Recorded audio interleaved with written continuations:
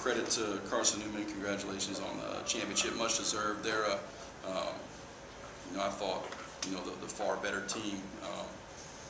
They exposed in some areas. We kind of knew we've not been playing well here the last month or so of the season. Save the Carson Newman game at Newman, and we've been living on borrowed time, and time ran out today. We like I said, credit them. They were. I saw a lot of things I love about basketball today. I saw unselfish play. I saw guys being physical. I saw guys getting after it. I saw guys competing, laying on the line with each other. I just saw that all with unfortunately with Carson Newman and not my own team. But everything I respect about the game, they brought to the table today, and they physically whipped us. They were the rebounding numbers show the physical dominance. They executed beautifully. They got great shots. They shared the ball. And on our end, I told the guys we felt fortunate to only lose by 15. Should have been about 30, 35, because we just had no answer for them on either end of the floor. Questions for the student athletes, please.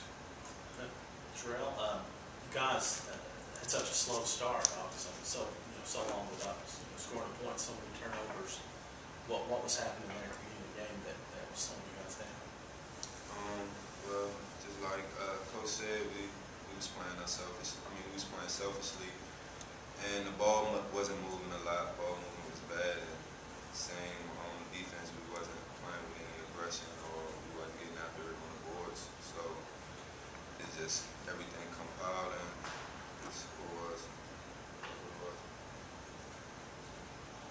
Guys, it seemed like this was a game of spurts. They went off real fast, and then you guys came back real hard, and they went out again, and it was just back and forth like that. And they had the last spurt. And what do you think contributed to the choppiness of the game?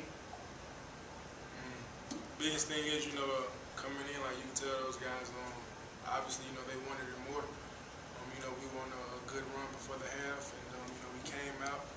We made a few baskets, and then it just feels like that we laid down and we pretty much gave it to them. But to their credit, they dominated the backboards and created second chance and even third chance shots for themselves. So it's just we did a bad job controlling the controllables today as far as rebounding and guarding and looking for open players.